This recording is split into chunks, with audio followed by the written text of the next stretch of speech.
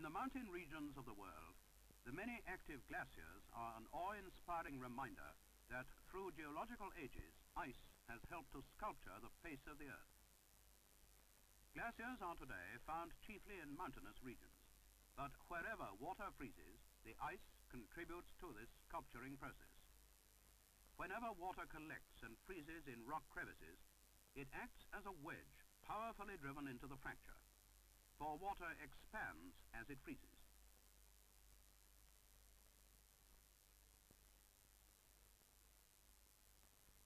Sooner or later, the wedge prizes loose parts of the rock.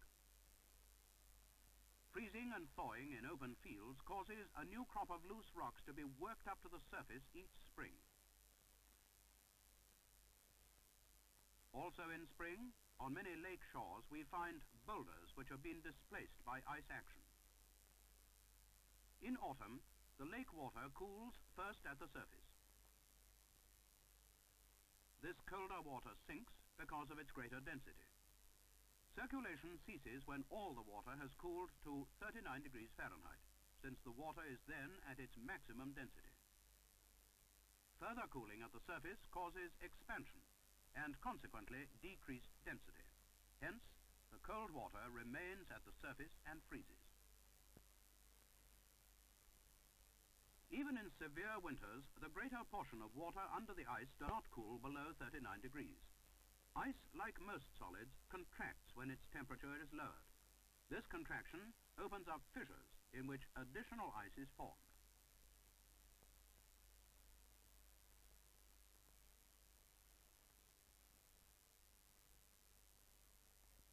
Subsequently, when expanding during a thaw, the ice sheet becomes too large for the lake. Its edges are then pushed up on the beach, carrying gravel and rocks with them.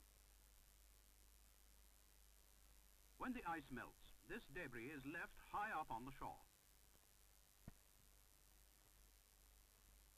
In high altitudes where the snowfall exceeds the melting, snow fields are found the year round.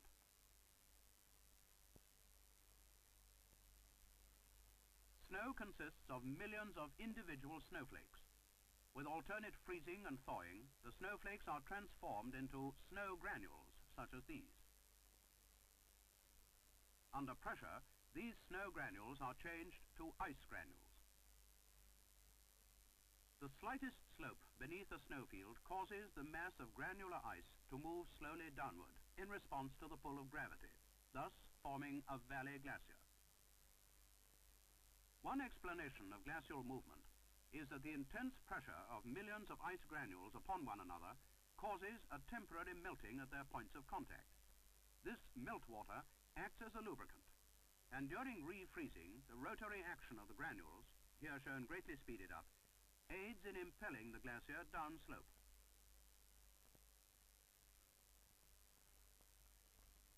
Valley glaciers move down the most readily accessible depressions in river-like tongues of ice.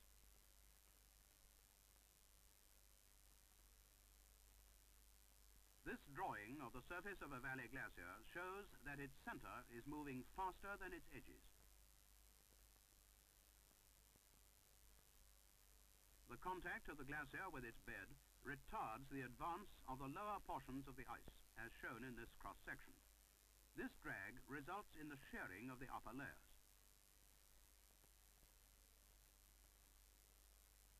From its bed and from overhanging cliffs, the glacier acquires great quantities of rock debris. This material may completely conceal the surface of the ice. The rocks in the bottom and sides scour the glacial bed. Scratched or striated surfaces are evidences of the work of these glacial tools. During warm weather, some of the surface ice is melted by the sun's heat. The water flows through small crevices, enlarging them as it plunges downward. Ice caves are the result of a long continuation of this process. The ice, melting to form such huge underglacial tunnels, yields great quantities of debris. When the glacier retreats, the material remains in long ridges called eskers. Soil and debris carried by water from such tunnels may spread out into alluvial deposits called valley trains. Here, with the action greatly speeded up, we see a glacier in which the rate of melting balances the rate of advance. Under such conditions, the ice margin remains almost stationary, and the glacial load of boulders, rocks, and soil is dropped at its front.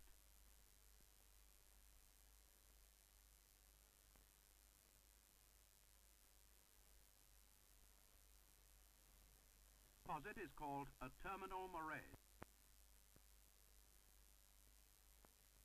Rocks, loosened by thawing, tumble down the front of the glacier and help build up glacial deposits.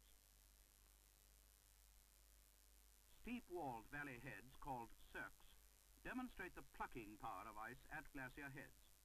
Here is a larger cirque, seen from the side.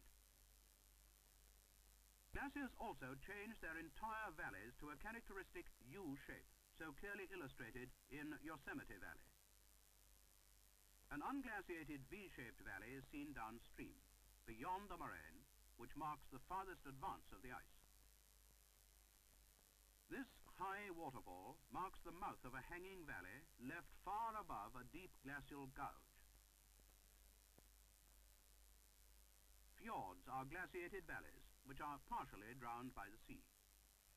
At least 1 million years ago, there began the latest of the Earth's many ice ages. Ice formed the western Cordilleran Glacier, the central Kuwaitan Sheet, and the Labradorian ice mass.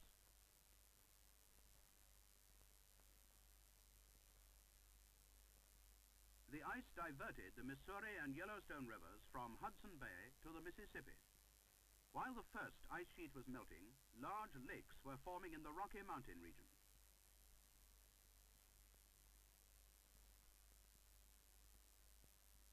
Following this second glacial advance, called the Canson, the Missouri established its present course.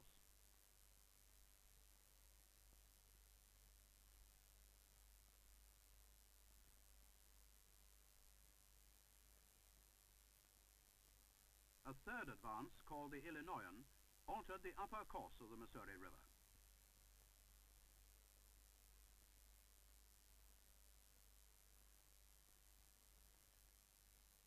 During the fourth, or Wisconsin epoch, the Labradorian Sheet attained its maximum westward advance and extended to the present Lake Winnipeg area.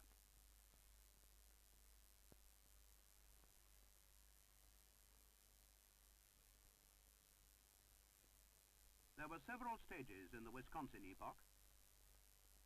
The positions of the fluctuating ice fronts are indicated today by the many moraines in the north-central states of America.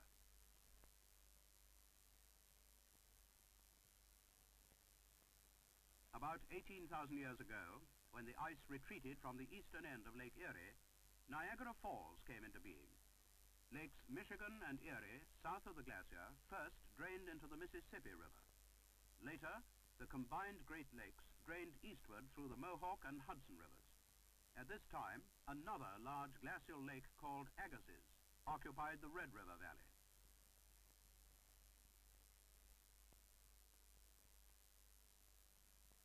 Later, the Great Lakes drained into the St. Lawrence, whose valley, together with Lake Champlain, was engulfed by the sea. With a further retreat of the ice, Lake Agassiz drained into Hudson Bay. Finally, when the land had risen after release from its great load, there came into existence what is essentially the present topography of North America. Today, two vast continental glaciers still persist. About the South Pole, the Antarctic ice cap, and in the northern hemisphere, the great Greenland ice sheet.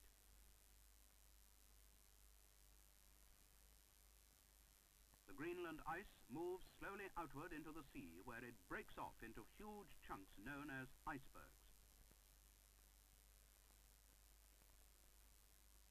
This majestic iceberg, a mere glacial fragment, recalls ancient ice sheets and suggests future periods of climatic refrigeration in which ice will again change the face of the Earth.